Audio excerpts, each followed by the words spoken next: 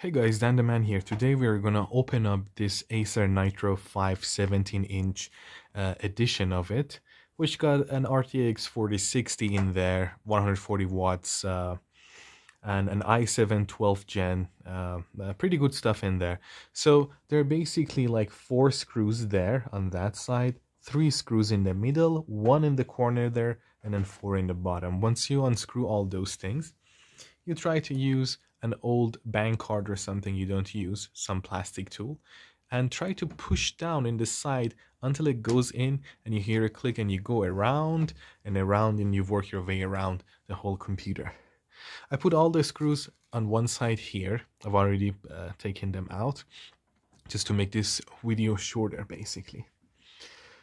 So they're all the same size. It doesn't matter if you mix them. Once you do that, you work your way around here, all the way around here, and then to the left up. And you should have this area released, Once this area is released, you try to play with it a little bit, wiggle and push forward. And this thing should come off. And the reason I said to push forward is because the I/O panel is here. That is going to stop it. So I'm just going to put this aside. If you need to do some cleaning, you could clean the mesh in there. If you need that too. And this is already a very new and clean unit. So here you have like 4 heat pipes for the graphics card with a small fan. I wish they put a bigger fan, but they made some compromises here, unfortunately. And here we have another small fan and 3 heat pipes, which 2 of them are shared between the CPU and the GPU, and one is going this way to pull it out. But this is quite a cool unit because it's a 17-inch unit, so it's gonna be pretty cool. So you can disconnect the battery if you want to from here.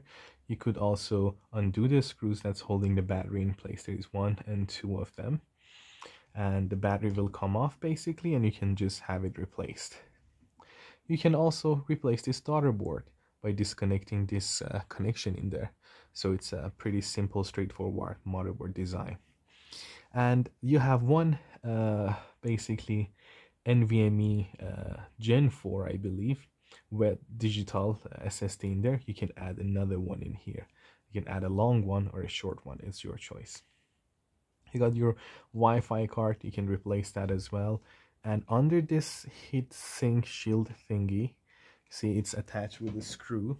I'm going to open that and show you the RAM right there. You just undo that, you take the RAM out, and under this shield you have the RAM, and the RAM actually has thermal pads under it. It's like sandwich between 2 thermal pads.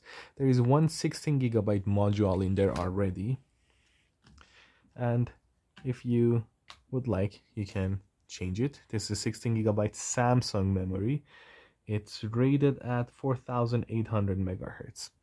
So there is one in there, and you can actually add another one. I believe you can go up to 64 gigabytes without a hassle or a problem. So this shield is there just to keep it cool, I believe, from the heat that the CPU produces. And let's say if you were to clean this, you can use a toothbrush, a used one, and go ahead around and just clean the fan a little bit. But as I mentioned, this unit has been used for less than a month, so everything is in excellent condition. And as you can see, the fan on the GPU side is cleaner than the one on the CPU side, because this fan spins more often, as I'm using this mostly for office work. So just going around with it a bit. It's not necessary, by the way, to disconnect the battery in order to add RAM or SSD or things like that. But if you want to, it's an option.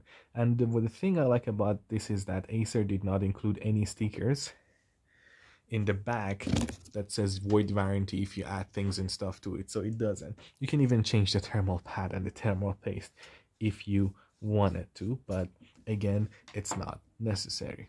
So I'm going to put that little screw right there. And I'm just going to blow into this because there's a little bit of dust, and I don't like dust. Okay, I just blew away the dust. Be careful to not spit in it. If you have compressed air, it's going to be much better. I like the heat pipe design. I like that there's this stuff in there to cool down the video memories and stuff like that. So it's a pretty straightforward laptop. They have a lot of space.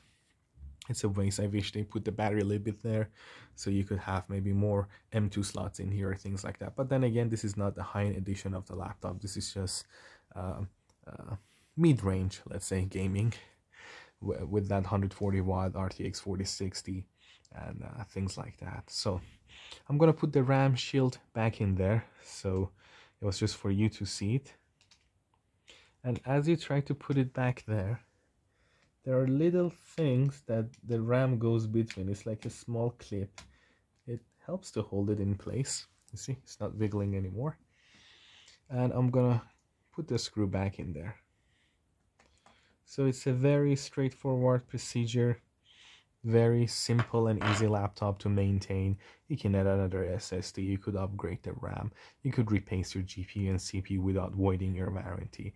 But make sure if you're gonna do any of those things, disconnect the battery and press the power button. Make sure there's no power in the system, so you're not going to short anything or short circuit anything, because you'll regret it.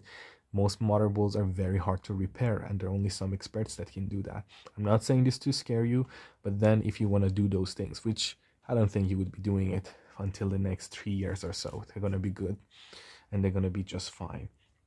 There's plenty of space. It's a cool laptop and it runs well, and you just put the lid back basically and close up all the screws. As simple as it sounds, you know. So anyways, that's pretty much it. If you like this video, like it, give me a thumbs up, and hopefully I can upload more stuff. We have another one, G16, in there on that side, as you can see. Not sure if you can see, it's in there. Okay, yeah, you can see it's light slightly there. I'm gonna be opening that as well, and to give you guys an idea of what's going on in there. Anyways, thumbs up, give me a thumbs up, and donate to my channel if you wanted to, and subscribe.